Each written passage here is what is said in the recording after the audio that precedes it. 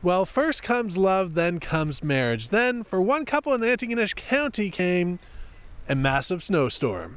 Meet the Landrys. When you plan a wedding in January, you have to expect snow. Makes for great photos. But the bride and groom got a little more than they bargained for in Antigonish County. Jeremy Landry tells the Weather Network that when a few guests attempted to leave shortly after the first dance, their vehicles were stuck. Luckily for them, the groom drives a snowplow. After consulting with the father of the bride, Jeremy decided it would be a good idea to help out.